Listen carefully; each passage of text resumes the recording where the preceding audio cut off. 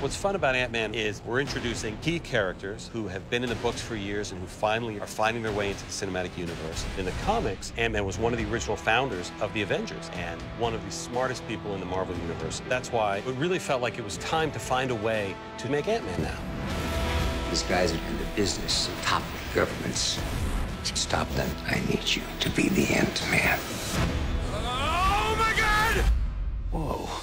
The suit is the mechanism that allows Ant-Man to shrink. When you're small, you have superhuman strength. But I can also talk to ants. The Ant-Man puts on his ant suit, and he presses one thing. He instantaneously goes to the size of an ant, and we're in this other world. It's not just a guy in a suit who's incredible. It's a guy in a suit and legions of ants. So there are these scenes where we mobilize armies of ants of different shapes and sizes and abilities. The most exciting part about the spectacle is all the ants and Ant-Man in action. They're amazing. All right, guys, let's fly. I'm getting good. I'm getting cocky.